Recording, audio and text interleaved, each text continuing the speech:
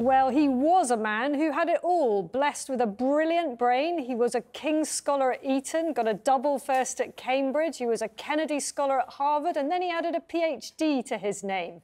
His first taste of the limelight was way back in 1995 when he was a member of the team that won the BBC quiz show University Challenge.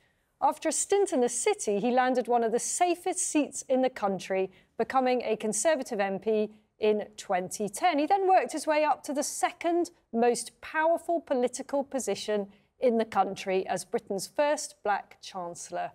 Kwasi Kwarteng is one of those annoying people that are good at almost everything, except perhaps looking after our cash, because within 38 days of his appointment to the Treasury, it was all over. His first budget had blown up and his close friend and political ally Liz Truss had thrown him to the wolves in a vain attempt to save her own skin. And in the ultimate humiliation, he actually learned he was about to be fired when he read it on Twitter.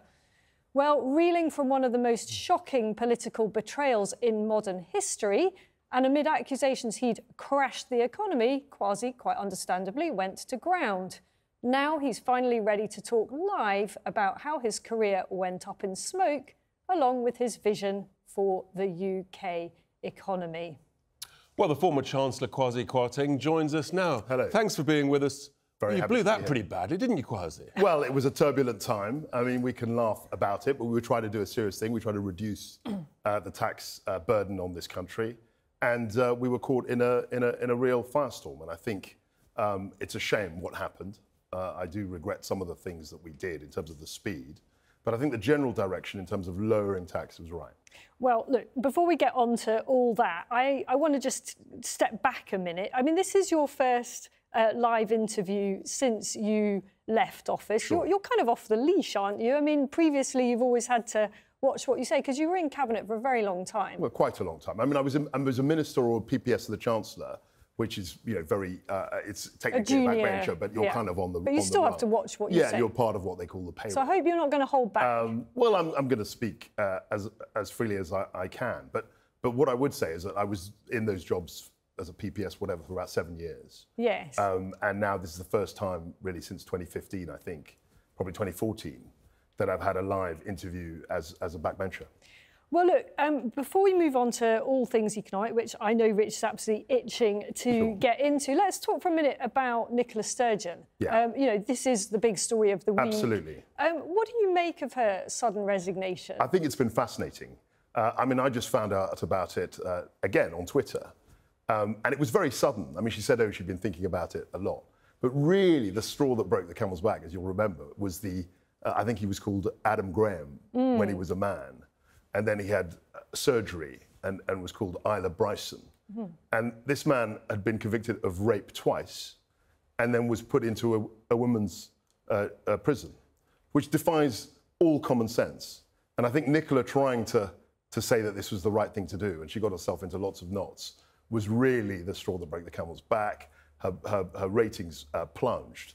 And essentially, her woke agenda ended up blowing up in her face. I mean, she got herself into a hell of a muddle, as you say. I don't know whether you remember the clip of her getting into a real twist over the definition of a woman and, you know, whether a trans woman is a woman. What is a woman as far as you're concerned? Well, a woman is somebody like my mother who gives birth or has the capacity to give birth to children. The question that she got into a pickle over is, are trans women women? Well, that was a great... I mean, I don't think biologically they are. I think you can call them what you will, but biologically they clearly aren't. It's extraordinary how so many senior politicians are getting in such a pickle. I mean, it's pretty obvious. It's pretty basic stuff, isn't it? It is, but I think the woke agenda has just taken over. And for Nicola, I mean, she's a very able politician. I mean, to her credit, she's lasted 8 years, which is a lot longer than certainly I was Chancellor. but actually, she got herself into a terrible pickle on these quite basic issues.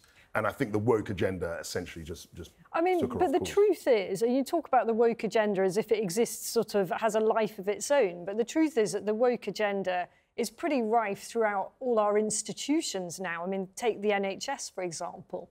Do you think your own party may possibly have been a bit too timid on these issues? No, I think if you speak to people like Kemi Badenoch or Michael Gove, they've been pretty clear about fundamentals on this. And I think it's very easy for politicians, to get completely muddled and defy common sense. And I think if you speak to people like Kemi Badenoch, others in the Conservative Party, there is very much a common sense approach to a lot of these questions. OK. Just let's move on, because there's been recently some pretty awful, apparently racially aggravated attacks, including one, I believe, alleged in your own constituency. Yeah. That's obviously going to fuel claims that Britain is a racist society. What's your take on that? So my view broadly is that Britain, I mean, you look at any country in the world, Britain is a pretty tolerant place. I mean, you look at, the fact that the Prime Minister is from an ethnic background. I was in cabinets with lots of colleagues who are from ethnic backgrounds. That's a huge deal. That doesn't mean that there is no racism in Britain. I mean, that's do you feel that you've ever, in your whole life, have you ever encountered it? I can tell you, growing up in the 80s in London was much more racially aggravated. There was much more tension than there is today. I mean, you regularly get abuse on the tube, frequently. There was open hostility to ethnic minorities in a way that you don't see very much today. Now, I'm not saying it's a perfect world that we live in terms of racial harmony. There are still outstanding issues. But I think Britain has come a very long way in the 40 years that I can remember. I mean, in the firestorm after your resignation or firing, however we're going to call it, all sorts of stuff was being hurled at you. Yeah. Was there any racially motivated stuff? I didn't really get involved in that. I mean, I'm not a Twitter warrior. I deliberately avoid getting down those rabbit holes because you can get into all sorts of fights. Some of my colleagues are tweeting all the time. Yeah. And they're in these kind of crazy battles. So I avoided that. And I wasn't really plugged into a lot of that criticism. Did you go into hiding somewhat? No, well, when you're getting doorstepped, as I was, by media, I just fled. Where did you go? I'm not going to say.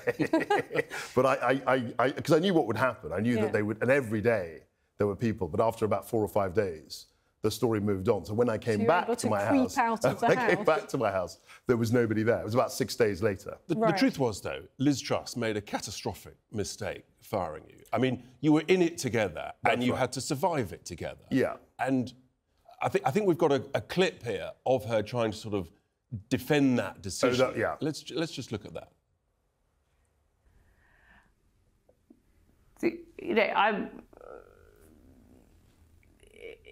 I can't say it was anything but extremely difficult, but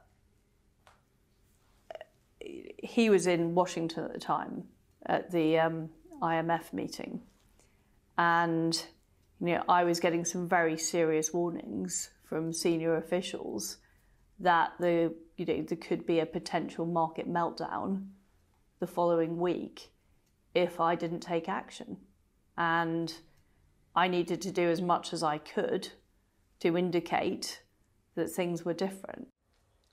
I mean, how do you feel watching that clip? I mean, I was looking at your expression. You looked pretty pissed off, I have to say. Well, look, the fact was she had a very successful leadership campaign, which was all about not putting up tax. And I was very clear, and I said it repeatedly, that we were going to be joined at the hip, and that was what I was there to do. And so I was in Washington, as she mentioned, and I was summoned back. I should have stayed an extra day. And my thinking was, well, this is just going to add, create more drama. Should you have gone at all? Because actually, so it was the truth was there was sort of there was conspiratorial activity going on behind your back whilst you were there. But it was one of those things. If I hadn't gone, it would have been a massive deal. Right. It was 6 of one, half a dozen of the other. You were damned if you did. You were damned if you didn't. If I hadn't gone, it would have been the first time since God knows when that a British Chancellor hadn't gone to the annual meeting in the IMF, and that would have been the story. So it was a difficult call. She said she had no option. I'm quoting here. She had no option but to sack you. Do you agree? Well, of course, I don't agree. I mean, I think we could have. We should have actually worked together, but I'm not. But you should have toughed it out. Do you think? Well, I mean, tough it out. I think the one thing that I would say is that in any political, as a general point, in any difficulty, in any a strong, stressful situation where people are buffeting, there are lots of people buffeting around. The one thing you have to do is you've got to have a very calm approach. But leadership... And that was what I wanted to do. And I thought summoning me back a day before everyone could see. I mean, my plane was being tracked, by thousands of people. And it just shone a huge light on the fact that there was this turmoil. But, these are finely judged, finely balanced questions. And the Prime Minister, was advised. She took a difficult decision. She said, to me, it was a difficult decision. But at that point, when I was sacked, I knew that there wouldn't be much longer of a premiership. And actually, I think it was reported in the Sunday Times. Do you think that she panicked? Well, look, I mean, I don't want to relive all of that. Would that be fair? But I mean, if the argument was, I'm going to sack my Chancellor so that I can prolong my political life, I don't think 6 days was a sign of massive success in that. Do you feel let down by your officials, possibly by the sacking of Tom Scholar, and indeed let down by the Bank of England? If they'd acted differently on that Monday morning, if they'd started buying some bonds, things could have been very, very different. Well, they'd been committed to that. I think I think Tom Scholar, I said it publicly at the time, it's been forgotten, was an excellent civil servant, but he'd been there 30 years. But you fired him. And yeah, I know, but he was, and he got a knighthood. The press said, "Oh, this is a total," it shows that they got it wrong. But he'd had 30 years, and we felt that it was time for him to move on. What about the Bank of England? I think the governor of the bank, I got on quite well with him in the short time I was working with him. People had said that they had, interest rates hadn't gone up quickly enough. There was a lot of chatter around that. But I had a good working relationship with the governor. Well, what was quite extraordinary is that having sacked you, Liz Truss then chose Jeremy Hunt as your replacement. Now, she's not close to Jeremy Hunt, so where did that idea come from? Well, I don't know. You'd have to ask the Prime Minister. But I think it's quite odd that in her essay she's been talking about the fact that the Treasury did this and did that. But she appointed Jeremy Hunt. I mean, that was... Do you think someone told her to? No, I don't think so. I think she had a good measure of... Why did she do it then? Because she wanted to stabilise the markets. I think they had. I think Jeremy did a good job in that, and it's very much now. Let's try and stabilise things and not get too excitable, not try and agitate. How would you characterise Hunt's ideology? I think it's a very orthodox Treasury ideology. I mean, so pretty boring and not going to leave us. I mean, look, it's not about being boring or being exciting. It's about an approach to economic management. Yeah, and I think what he's doing is trying to stabilise the market. That's what he's been brought in to do by Liz Truss. Right. And it was Liz who appointed him. It wasn't Rishi. The budget's looming now. Fortunately for you, you're not in charge. But clearly something has to be done about the tax burden, doesn't it? It's way too high. Well, look, I mean, that was the whole premise of the leadership contest that we had in the summer, which Liz won. But of course, what happened in October or September happened. And now we've got a new Prime Minister and a new Chancellor, and their job, and I think they're doing a good job at it, actually, is to try and stabilise the markets, which they have done. I think that's been successful. And they've always said that they want to reduce taxes when it's appropriate to do so. Yeah, but the question is, when is that? The reality is we've got companies like AstraZeneca, Britain's biggest publicly listed company, announcing this week that they're setting up a new base in Dublin. Citing tax reasons, by the way, because corporation tax is so much lower there. How do you see the implications of that? Look, so I think that we had... Will there be more that do that? I don't know. I mean, I've always been very clear about the fact that I don't think high tax, you get to prosperity by high taxes. I don't think that's the route to do it. Is there a risk that a growing number of wealth creators are just going to leave the country? There's always a risk. When you put taxes up, there's always a risk that people who generate wealth decide to up sticks and go somewhere else. And that's what Pascal Soriot, the head of AstraZeneca, who I know, and I used to speak to when I was business secretary, he made that very clear in his statement. And how do you feel about that? I think it's regrettable. I think they're a great company, and I hope they would come back and maybe reconsider their decision.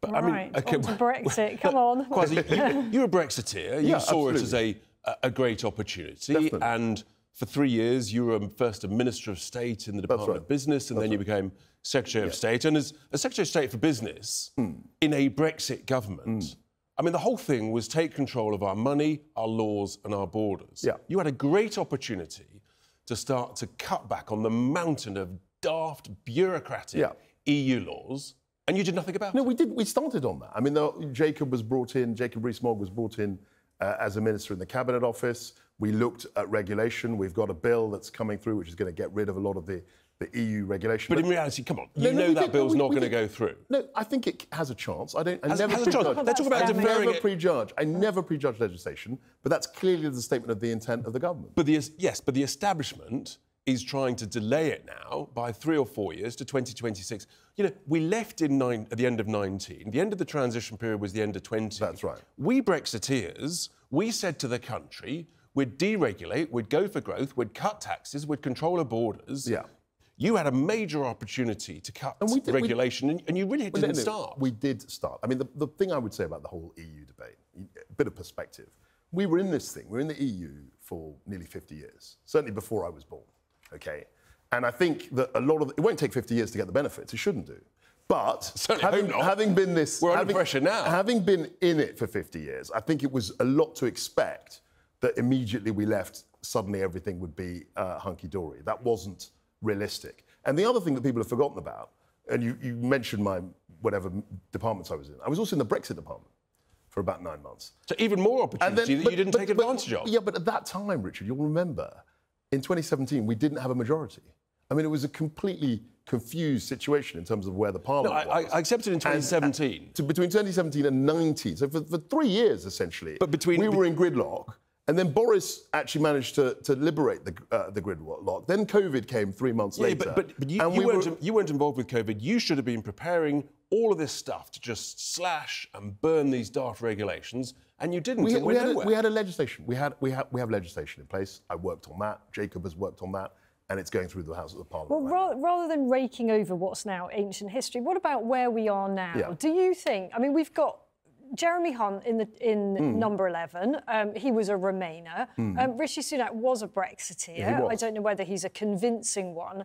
You've heard about the Ditchley Park gatherings. Yeah, I don't know about... I mean, I've been to those gatherings. You sadly weren't invited to that one. I wasn't invited, funnily enough. I mean, is there a danger that there is a move to slide us back into the EU? I think there is a risk of that, absolutely. I think that... But, I mean, you heard, I think, Michael Heseltine say this earlier on your show. He just says, well, oh, the Brexiteers have messed it up, then let's go back into the EU. And they, of course, they're not stupid. They're not going to say, oh, let's rejoin the EU. But they'll dress it up in some form of words, which essentially means that we'll be in the EU and on worse terms. elements of your own party? On worse terms. I don't know. I think the party is committed. I know the Prime Minister, Rishi, is committed what about Jeremy to delivering on Brexit. Well, the Prime Minister, I mean, he's running the government, so he's the one. It's one thing having left, yeah, but you've got to take advantage of the opportunities. And 2 years later, after the end of the transition period, yeah, you've got nothing as a government, as a Conservative party, to show for it. I think we've got quite a lot to show for it, actually. Like I mean, if you look at the big debate, and you'll remember this because we were on the same side, was the amount we were putting into the EU, OK? That was 10 billion. In the old budget framework, it was 10 billion a year. It would have been more in the new budget framework. So if you think that's nearly 6 years of where we would be paying 10 billion a year, that's a lot of money. What about your record on controlling borders? So on borders, at least we've got an immigration policy that we said... The policy doesn't count for anything. No one cares about a policy, Kwasi. We want to control our borders. No, policy does matter, because what was happening before is that we were having 150,000 people coming into the country that we had no control over whatsoever. Have you got any control over the migrant boats? I think we are trying to get more of a grip on that.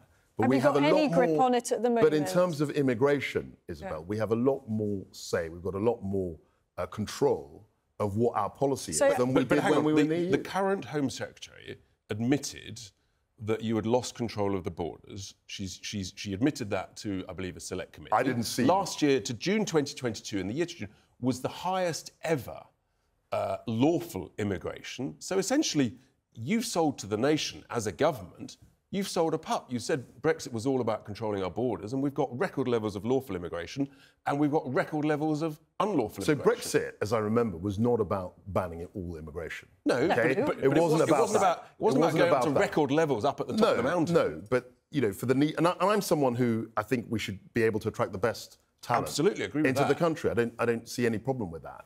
And in many instances, people still want to come here, which is a good thing. Is that talent coming over on boats? No, I mean, they've got to do it legally, OK? Right. It's got to be legal. It can't be trafficking. It can't be Because I feel like you're kind of defending your government's record. And remember, you are a backbencher now, so you can speak freely. So I am, but I'm also a team player. How do you honestly feel about the never-ending numbers coming over illegally on boats? How do you feel about it? It's extremely frustrating. Aren't you embarrassed? And also, well, I'm not embarrassed. Well, you should be. I'm focused on trying to come up with solutions. And the other thing that I would stress is that, you know, there are too many people who, you know, having been ministers, go on the backbenches and then just freely slag off the government and don't give the measure of support. When they were ministers, they expected backbenchers to support them. Well, so they should be supporting as backbenchers the government.